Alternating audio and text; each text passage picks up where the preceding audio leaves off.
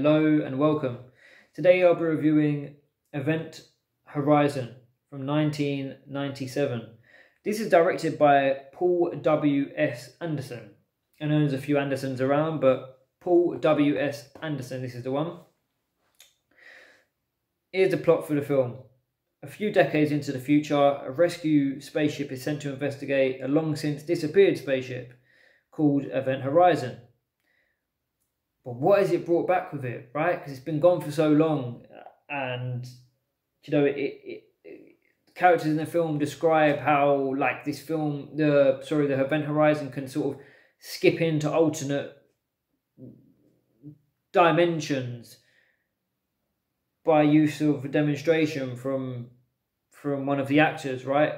I hope you can all sort of get on board with how mad the premise gets.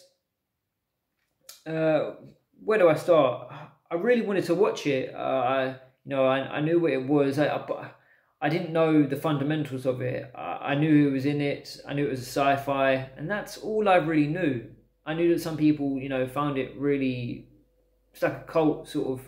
It's got a cult following, right? So I wanted to see what was in store. You can never be prepared for Event Horizon. It's. I still don't know what to think of it. Like, I liked it. It's not the best film I've ever seen, not the best sci-fi, but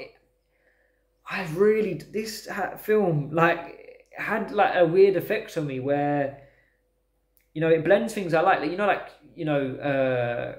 Alien, right? It's like a horror set in space, right? And this is the same, but it goes really dark, like extremely dark. Like, there's blood, there's gore, there's graphic scenery, and what they wanted to do that never made it to the final film is so much more like disturbing.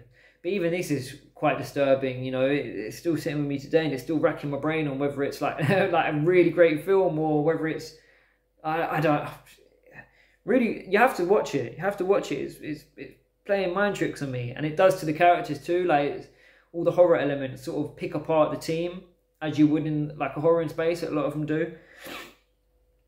Yeah, the story expands into a more demonic thriller type of thing.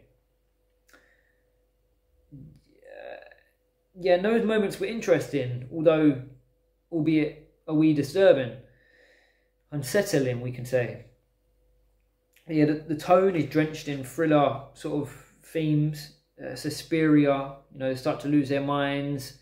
You got Laurence Fishburne, who's the captain, who's sort of trying to. He mostly stays in character of being this stern. I got to get the job done. But whilst his team are just being devoured by this entity that is Event Horizon. Takes a few inspirations from other films, which is not a bad thing necessarily, unless it's sort of like, copies it word for word or scene for scene, but it sort of just takes things and sort of, like I mentioned, Alien and whatnot, and it is its own film for sure. I'll say that much. It's quirky as hell. The production, I think the production is why I think it's really good, because like the production, like the practical sets that they built were fantastic, fabulous sets, like great big enormous sets, the ships, all the little detail and all like that. That's probably my favourite part of this film. They really pulled the look of it. It looks lived in, it looks dirty, it looks horrific when it needs to be. Congratulations to the huge scale on production there.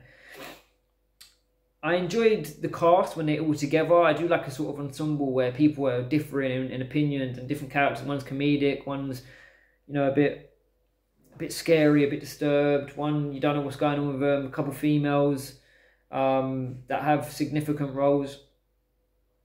There are a few names in here that I should know. Jason Isaacs, Sam Neill, who sort of like is the lead against Laurence Fishburne's as the captain of the ship that goes to rescue them. Like, Sam Neill is like this sort of man that gets brought on to go and investigate the disappearance, right?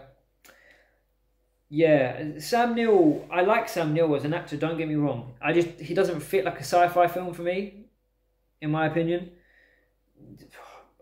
You know, I've said it, but I'll say it again. The plot is far out. Yeah, I don't know what to make of it. It gets comedic to at the height of the action, at the climax, which is pretty weird because after all the disturbing scenes that we witness, there's one character that like carries like a comedic, like it's just so comedic, right? When it's like so full of action and like, are we going to beat the bad guy or not? So in that aspect, it's mad as a box of frogs. But I liked it. It might go down. I might be one of the followers of this Event Horizon cult one day. I'm glad I watched it anyway, to be fair. Thank you. Let me know what you thought.